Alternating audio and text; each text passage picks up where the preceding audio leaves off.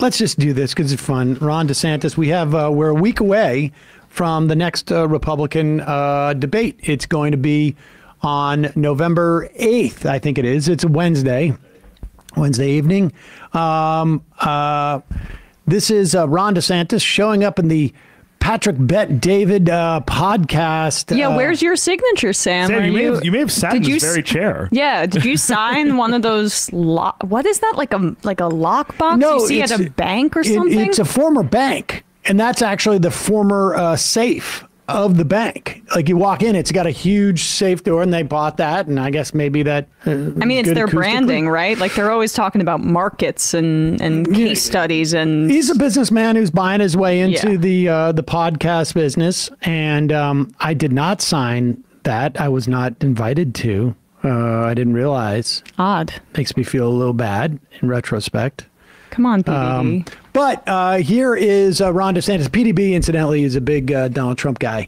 I mean, he doesn't try and be explicit anything, but he's a sort of a Trump supporter. And this, although I have to say, I did appreciate. Okay, you talk about attention.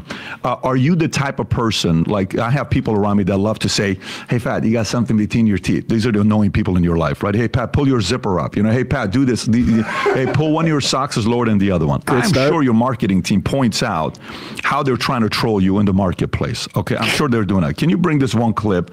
I know you were on, what do you call it, on... what was it? Bill Maher, and Bill Maher talked about the boots. I've seen you walk with these boots. Go ahead and play this clip. This on TikTok went viral. It doesn't have 1 million views. It doesn't have, 10 million views. This thing's got 1.2 million likes. And some people are wondering, what are they? I haven't seen that. They've not shown this to you. Okay, no. What they're trying to say with this is that in your boots, you have heels. No. Yeah, those are just standard off the rack Lucchese. How tall are you, Governor? 5'11". 5'11". Okay. Why I just saw somebody on Twitter say this actually, and I thought it was pretty funny.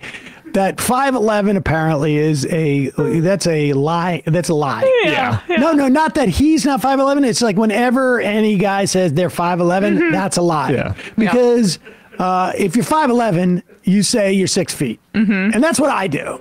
Now, but technically I'm 5'11" 3/4. So I'm rounding up. I mean, it makes sense. Understood. And then when your hair is kind of big, it just makes up the difference. I'm not even including my hair. I believe because when I measure, I push down as much as I can on that. So intellectually honest of you. Yeah. But 5'11" 3/4. But I say 6 feet. Those boots are it makes me feel bad because I don't know how the pain associated with. I know. I mean, it's impressive. Honestly, it's like the modern day version of a corset for this kind of presidential candidate that he's completely putting himself through this gender. How pissed surgery, do you think Ron DeSantis is right here? Yeah. I know. I can't. I love how he pretended not to know. It's the most online campaign in the history of the Republican Party. I mean, they announced on Twitter Spaces to just be like, hey, what's up, Elon? I'm an edgelord, too. They haven't seen this? This is like that's the only thing people are talking about with his campaign at this point. Who knew? All right, let's keep going. This is great. How tall are you, Governor? 5'11". 5'11". Okay. Why don't you wear tennis shoes and dress shoes? I do wear tennis shoes when I work out. Yeah, you do. Yep. Okay. I got a gift for you. I'd love for you to wear. No, pause it for 1 second. Okay. Here's how would you react if you weren't wearing these lifts? You'd be like, dude, are you serious? Here, are we really going to do this? I mean, you remember when Donald Trump had Jimmy Fallon, rub his hair? Toss his hair, yes. To say if it's real. Yeah. I mean, that's, good for Jimmy Fallon for humanizing Donald Trump. But in this instance, if you're Ron DeSantis and you want to put this to bed, what do you do? Take your shoes off. But check these out. Look at his face. Look at the pain on his face as he's trying to smile through it. And you know what you can squinting see? At it. Which boots are those again? You can see. What? 2 million views? I never heard of that. And then you can tell he's getting uptight because he buttons his coat after he turns back. Did we go back a little bit? Okay, watch him button his coat. All right, go ahead. And then and then he's also really quick because Patrick Bet-David offers him some shoes, and he immediately says it's unethical for me to accept any gifts, so that he doesn't have to try the shoes on and take his existing shoes off. Go ahead. Sure, they're doing that. Can you bring this one clip? I know you were on, what do you call it? On, what was it? Bill Maher, and Bill Maher talked about the boots. I've seen you walk with these boots. Go ahead and play this clip. This on TikTok went viral. It doesn't have 1 million views. It doesn't have, 10 million views. This thing's got 1.2 million likes. And some people are wondering, what are they? I don't even know. I haven't seen that. They've not shown this to you. Okay, what they're trying to say with this is that in your boots, you have heels. No. Yeah, those are just standard off the rack Lucchese. How tall are you, Governor? How tall are you? Buttons his coat. Button his coat, right? Button his coat. Why don't you wear tennis shoes and dress shoes? I do wear tennis shoes when I work out. Yeah, 100%. You do? Yep. Okay, I got a gift for you. I'd love for you to wear, I shop at Ferragamo, and so relatable.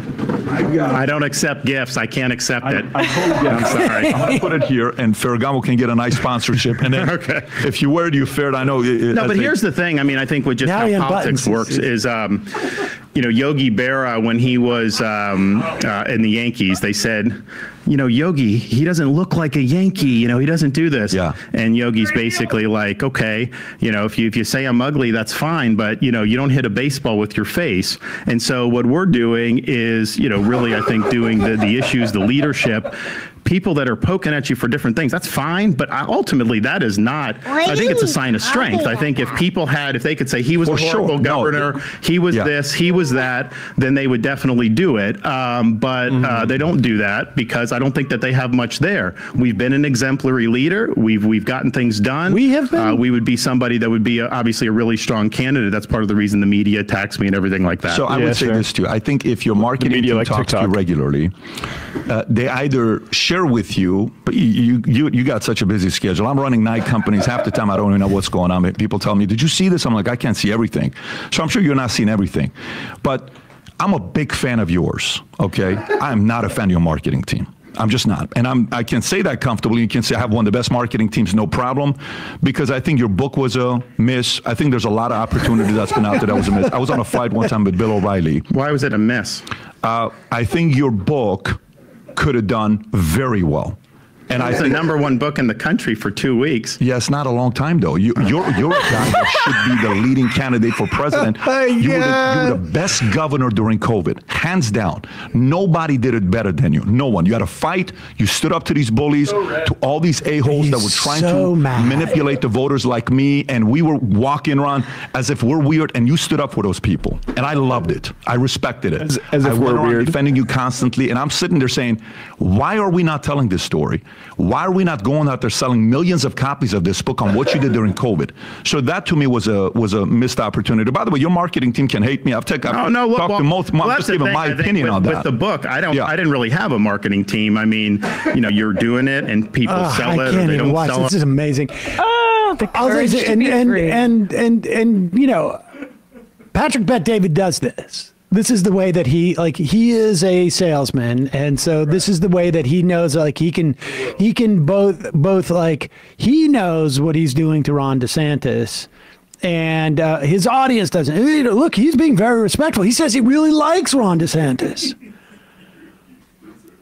But you're lying about your height, and your book's been a failure, and your marketing team sucks. But it's not his fault. It's not his fault. Yeah. Matt, for instance, Matt, I think is great.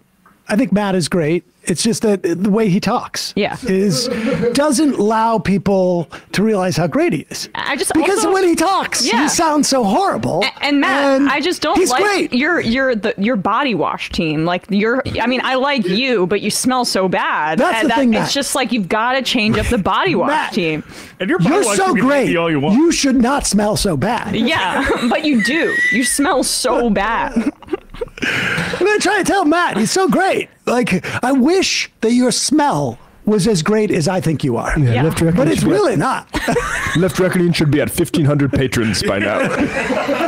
Put it up on the screen. Put it up on the screen. I will just say, like, I looked all up and down the Lucchese boots, which I've never heard of before, but Lucchese Off boots, the rack, and none of those. They all look like cowboy boots. I'm looking at it too. When he said like this Lucchese, and then he like kind of like mumbled something, I think he was off the admitting rack. that He said off the rack, Lucchese. Oh, really? Well, Yeah, I'm not what is seeing any, but I am seeing a political article. 3 expert shoemakers say Ron DeSantis is probably wearing height boosters. Yeah, has the I think that guy article was waiting. I think that article where it was the menswear guy, Derek Guy, talking good. to 3 shoe experts saying that he's most likely wearing lifters. Whatever they're called.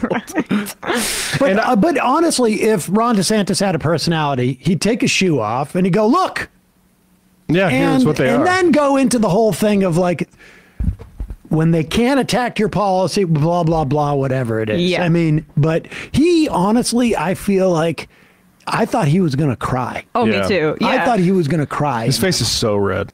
And also, like, the cowboy boots I'm looking at, cowboy boots do not have, like, a crinkled, almost like, you know, the leather being so elastic. It's much more straight up. We saw that. It's almost trying to hug his calf muscle there. I mean, not to get too far into it. It's not what a cowboy boot looks like.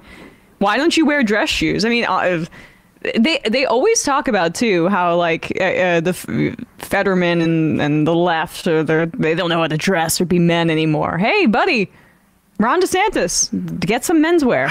Experts. I can't imagine the amount of humiliation he must feel, and the idea that like, how is he going to go and now he's sort of locked into those boots for the rest of his life. Yeah. This is in Politico?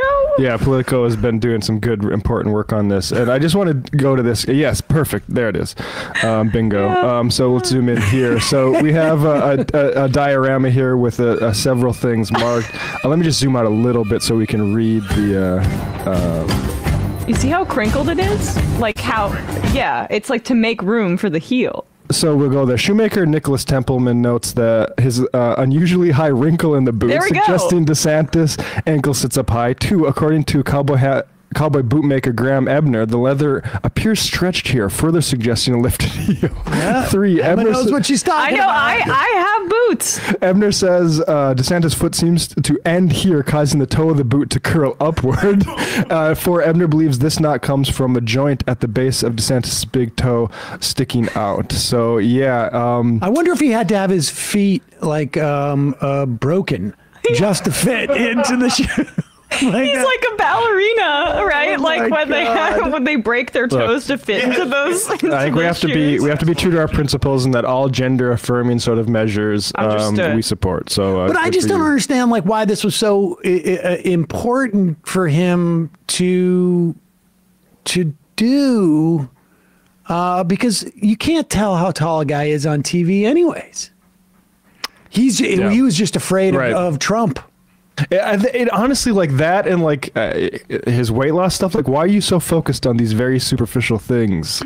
I mean, because he hates himself. Christie. I mean, because he hates himself, and he should. Well, you should hate. All I know is if none of his opponents bring this up a week from now, or if there isn't like, if Vivek doesn't say like, I would like, Governor DeSantis to stand up. Yeah. Stand on your own 2 feet. Or if there has to be somebody who says like, those are big shoes to fit or fill or something like, put the right foot forward. Unlike Ron, I'll give Fauci the boot. Yeah, exactly. Governor DeSantis, you're talking nonsense on stilts right now. Yeah, somebody, exactly. That's Burgum, right? Burgum should come in with that. Like, they're about to go to commercial break. Ron wears heels. Mr. Governor Burgum. Okay, that's enough. Look at Mike. Oh, yeah, it can't be Trump. That's right.